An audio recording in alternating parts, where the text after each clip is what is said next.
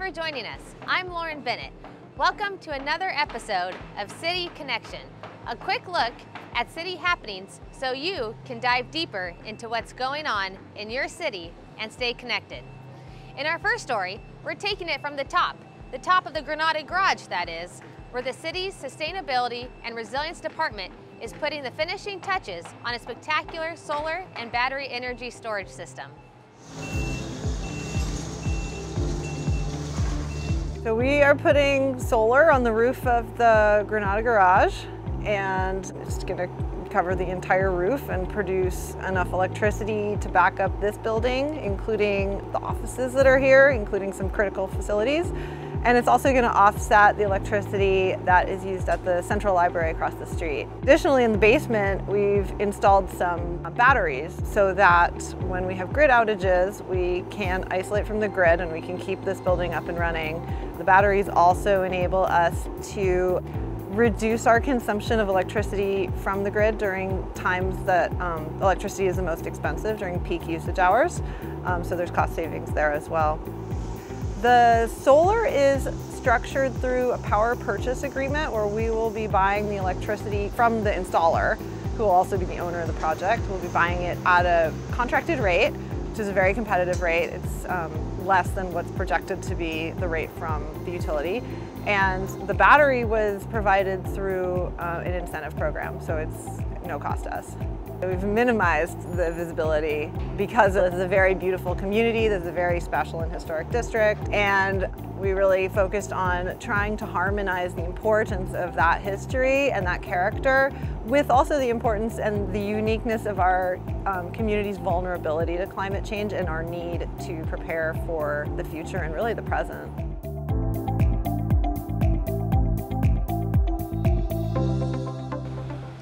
In addition to increasing local renewable electricity capacity, the project will help improve air quality and energy reliability. It'll also keep cars parked up here cooler on hot days. Well, the Granada Garage isn't the only city facility to install a battery system. Recently, the city installed one at the Cater water treatment plant, and that battery energy storage system improves the resilience of the city's water system, and as we're about to show you, it's actually saving ratepayers money.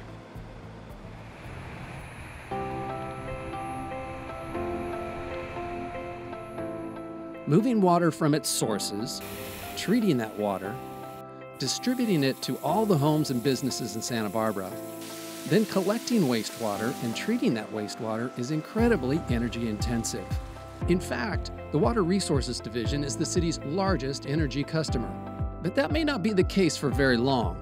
That's because the city is making a huge push to reduce its reliance on grid-supplied electricity. A new battery energy storage project at Cater Water Treatment Plant is a prime example. 1, 2, 3. This is a battery backup project that is going to provide electric power backup to the pump stations at Cater Water Treatment Plant. Today marks a very significant day for the city of Santa Barbara in our journey towards a clean and resilient energy future. We are standing before the largest battery backup system at any city facility and the first battery backup system to come online.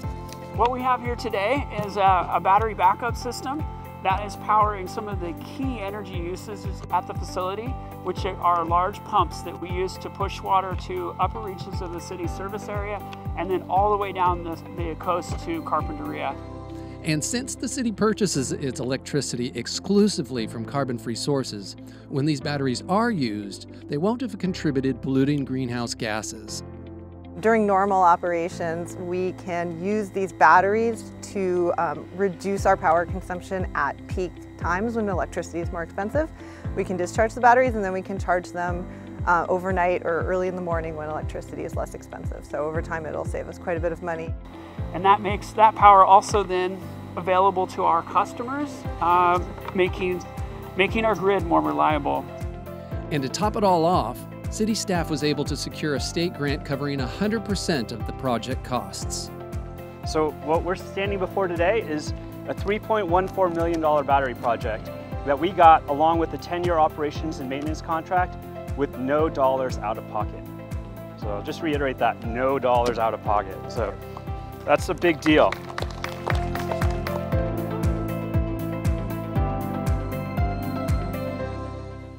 Like at the Granada Garage, the Sustainability and Resilience Department intends to pair the battery energy storage system with a solar array, further increasing its resiliency in the case of a natural disaster.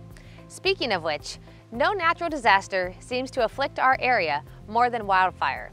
Well, the Parks and Recreation Department and Fire Department have teamed up to improve the community's fire resilience and reduce the risk and severity of wildfires. Up next, see how the Wildfire Resiliency Project is supersizing the concept of defensible space in our open space parks.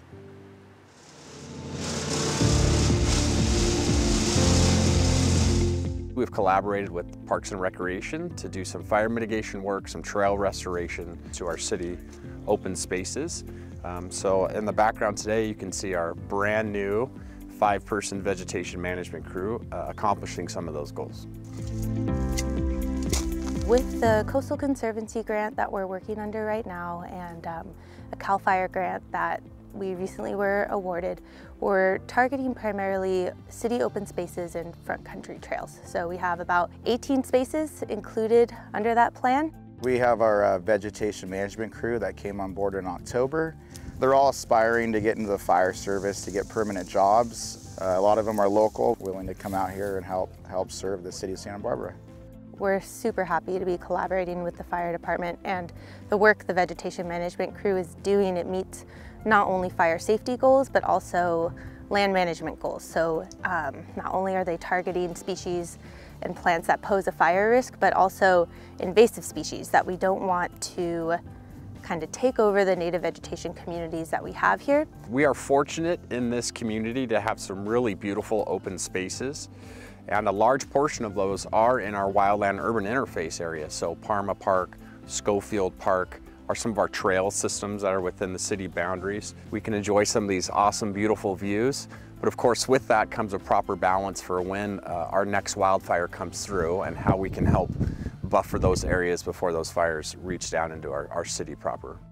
You know, we have a responsibility for city-owned properties, right, to maintain our defensible space for them. You can see that we're right adjacent to these homes and they don't have the ability to do the work on city property. So we need to be good neighbors and do our part, and that will show them that they need to do their part as well. But it definitely all falls on private property, on that homeowner or that property owner to do their defensible space.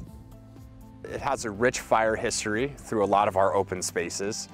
So taking a look at some of that data from the past fires we've had, some fire modeling technology that's come out that helps us predict when and where these fires might occur and how they might move through an incident, really lays out a plan for us of how to strategically do some vegetation management and some park restoration to get these areas up to a nice fire buffer zone.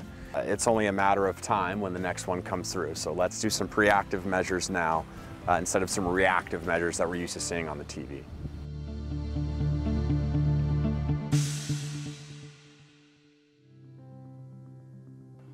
The collaboration balances the expertise of both teams to manage vegetation while protecting the natural ecosystems within the city's open space parks.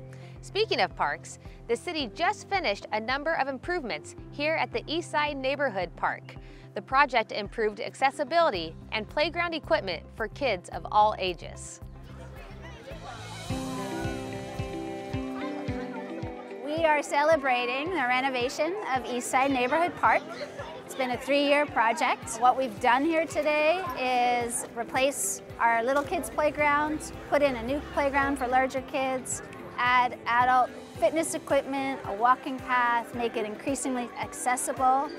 We've done turf and irrigation and tree upgrades, and really the whole goal is to make this a safe, fun, accessible place for the neighborhood. Prior to the renovation, misuse and unsafe behaviors were common at the park. Addressing these issues through improvements with community input and thoughtful design creates a sense of shared ownership and restores safety to the park. Plus we see positive activities, we see families, we see young people, we see teenagers, we see any number of people using the park, however they choose to use the park, but in a safe and enjoyable manner. I'd like to recognize and thank the community members that engaged the park in design in collaboration with city staff. This collaboration is in keeping with the park's history. The local residents played an important role in the early park development back in the 1970s, and now we can celebrate that partnership again. A $150,000 community development block grant kickstarted the initial renovation of the park's restroom. Leveraging the success of the first renovation, the Parks and Recreation Department requested an additional $350,000 to support further park improvements.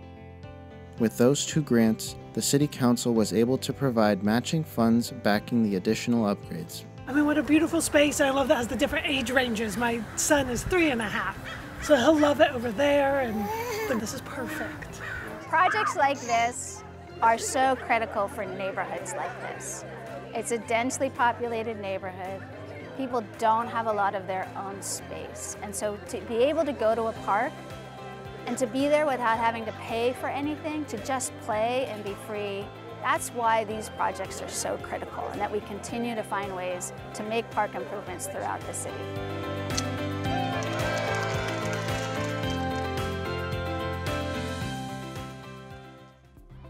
The improvements are part of a larger project that's being completed as funding allows. The next phase will focus on the community garden space, guided by input from the gardeners that use it. Well, that's it for this edition of City Connection. Stay in the know and follow the city on our social platforms, and be sure to sign up for our weekly newsletter, City News in Brief. And remember, we're always there for you, online at santabarbaraca.gov. Thanks for watching City Connection. We'll see you next time.